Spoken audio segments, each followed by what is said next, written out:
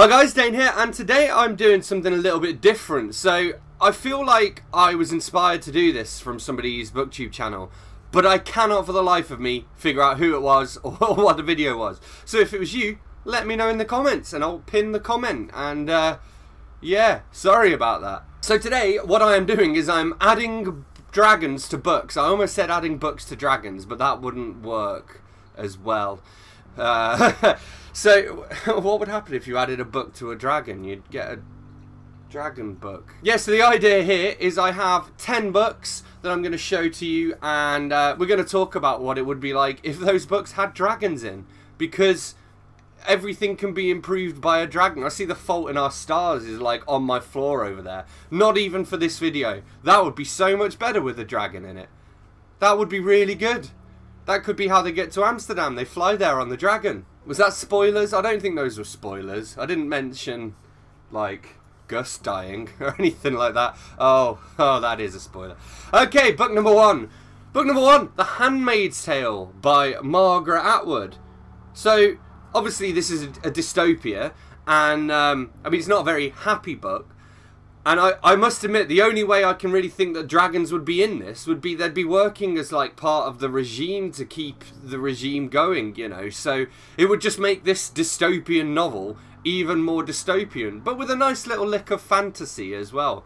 I mean, I can imagine, for example, when you have the scenes where, you know, traitors or whatever are executed, instead of them being hung, or hanged, sorry, it should be hanged, instead of them being hanged, they would be put to death by dragon. You know, and I mean here, for example, this the I don't even know what I'm talking about at this point. But you know, where you got characters like Offred, you could have Offred, sorry.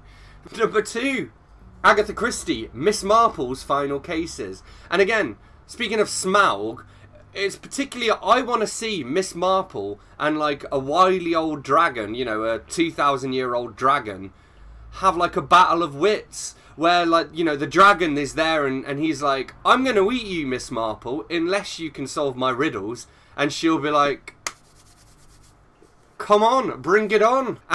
And as well, if she did come across a dragon, it could very well be her final case. I mean, yeah. Now I'm thinking about a dragon eating Miss Marple, and it's just really sad. What's going on inside my head? Alright, number three, we have Dr. No by Ian Fleming. This is my weird old hardback edition of it from the Book Club. Ah, there we go. Copyright 1958. I don't know if you've ever read Dr. No or seen the movie of it, but basically a big part of the story hinges upon the fact that the island that Dr. No is on, that's where the roseate spoonbill is, and they basically are a type of bird that produce this high quality guano, bird poo. But I think it's also really good for like fertilizer and stuff. Guano is quite pricey. So I'm just thinking, imagine that if instead of Dr. No's island having the roseate spoonbill, if it had dragons on it, and that was where the guano was coming from. Plus, actually, there is the scene in this as well. My voice just broke because I got so excited. There is the scene in this where he has a mechanical dragon. So, it's not too much of a stretch to think that maybe he actually has a real dragon, and that's what's making the guano. Alright. Number four. This is a non-fiction book. This is Who Killed Kurt Cobain by Ian Halperin and Max Wallace. And the reason that I picked this up is because wouldn't it be great if you read through this entire book and the conclusion of it was, yeah, it was a dragon. He was killed by a a lot of people will say Courtney Love, and you could argue that Courtney Love is a dragon. I don't know. I like Courtney Love. I like Hole, her band. It was a good band. I'm one of those rare people who was a big Kurt Cobain fan who think he killed himself. I don't think he was murdered. I think maybe somebody went along and cleaned up the crime scene afterwards. So perhaps it was a dragon that went in and did that. The Mysterious Death of an Icon. It's not mysterious, he was killed by a dragon. Book number five, Doris by Charles Heathcote. So Charles Heathcote is an indie author. He's actually here on BookTube, so check out his channel. But this is basically a bit like Keeping Up Appearances. It's kind of, it's like a comedy about old people, basically. And so the plot of this novel is that Doris Copeland is, she wants to win the neighbourhood garden safari. And I just think, I was going through all of my books and I was like, what is the book where it would be the most incongruous to have a dragon in it? And this is what I came up with. I can't imagine why there would be a dragon in like Macclesfield or wherever it's set. It's set in the north of England in like a suburban street. So I don't know why a dragon would be there. But I do think it would be great if a dragon was in there. And like I can imagine Doris marching up to this dragon and like bopping it on the nose and be like, "Oi, dragon! You're ruining my grass and it's the garden safari in 2 days. Oi, Harold! Harold, there's a dragon in the garden, Harold! Oh, I'm coming, Doris. What do you mean there's a dragon? Blooming hell, there is a dragon!" Charlie, please write this scene for me. Number 6, Stephen King, Firestarter. So this is basically about a little girl who has the power to start fires. And I think at the end, how good would like the final scene at the end be? If it was little, what was her name? Charlie? Yeah, Charlie. Little girl with pigtails. Standing off against, again, like a Hungarian Ridgeback or whatever they're called. I'm bad at Harry Potter dragons, I'm sorry. Imagine that. Imagine having a little child and a dragon. This is making me sound really Slytherin again, because I want a child to fight a dragon, basically. But I just would be intrigued to see who would win. And obviously Charlie has the power of fire. So it would be a fairly even matchup, I think. I think if anything, my money would be on Charlie, because if she can manipulate fire, surely she can wait till the dragon breathes fire, and then just make it kind of all go back inside the dragon and blow it up. Number 7, we've got another non-fiction book. This is Mr. Nice by Howard Marks, and basically Howard Marks was a weed smuggler. That's how he made his fortune. He's just spent 7 years in America's toughest penitentiary. You'll like him. Imagine if that was what he was smuggling his drugs with.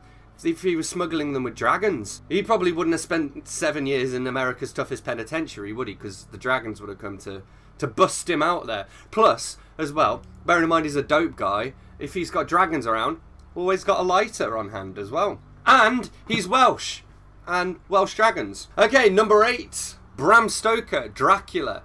Now, I mean, I love Dracula. I'm not saying it's a bad book. I'm not saying any of these are bad books without dragons. I just think they could be further improved with the addition of a dragon. And Dracula is definitely one where it would be... Imagine if Dracula had dragons. I think he might have won at that point. I mean, they wouldn't have been able to chase down Dracula if Dracula had a dragon. Like...